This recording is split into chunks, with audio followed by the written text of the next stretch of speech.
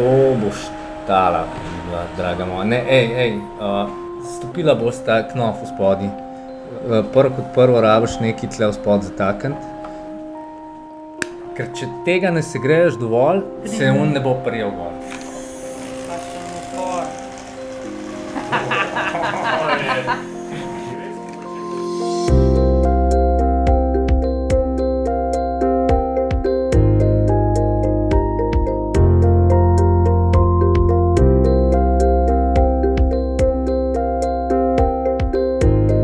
Nove tehnologije generirajo nove estetike.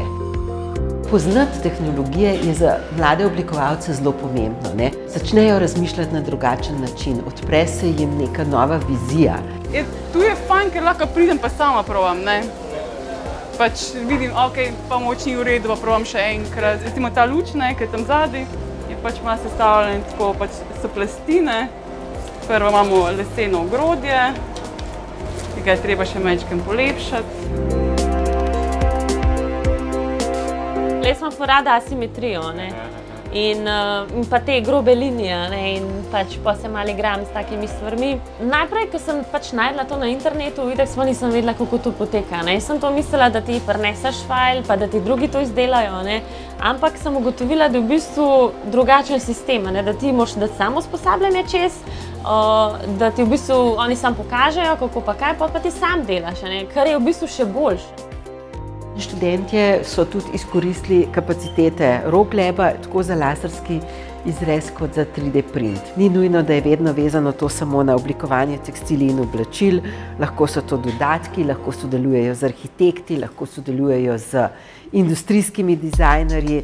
Naš fokus je pač, kot sem rekel, na to najti to povezavo med znanostjo in umetnostjo in to predstaviti, da je to zelo pomemben faktor. Mi imamo določene zadeve, imamo določene znanja, ampak dajmo se povezati malo bolj aktivno mogoče z RogLabom. Nam se je ful bolj razširilo možnost, kaj lahko na delavnici narediš. Ker pa si bil omejen s tem, kar imaš tu, karkoli, lahko šraufaš, lahko razžagaš nekaj, zdaj pa kar naenkrat lahko 3D model narediš, ga lahko z lasercem zrežeš, pride ful lepša zadeva.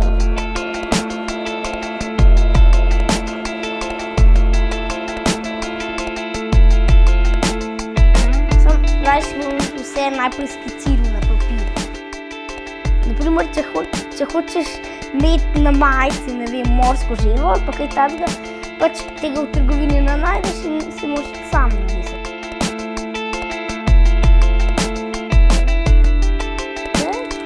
Dva, ena, zdaj!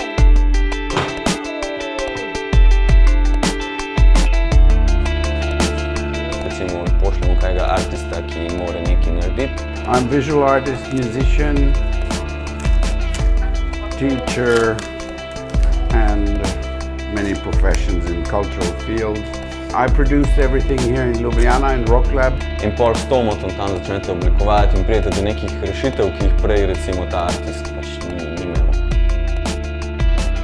To etikiranje pa vse so v bistvu s tomotom pogruntali, da se da itak na karton in to vse narediti in je ful cenej.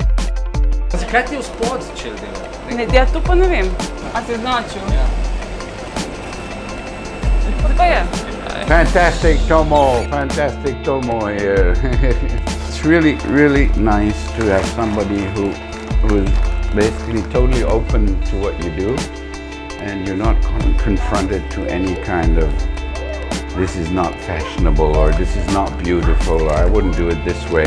In recimo potem sodelovanje z RogLabom smo uspeli potem tudi kakšne kompleksnejše zadeve zelo dobro speljati. Pravzaprav te številni mali oblikovalci, ki so bolj ali manj one-man band, povežejo v neko platformo, kjer bi bilo več sodelovanja, kjer bi ta mikroraven morala pravzaprav priti do enega povezovanja v grozde, v neke sisteme. Da si upaš, da se opogumiš, da se odpreš, da upaš vprašati.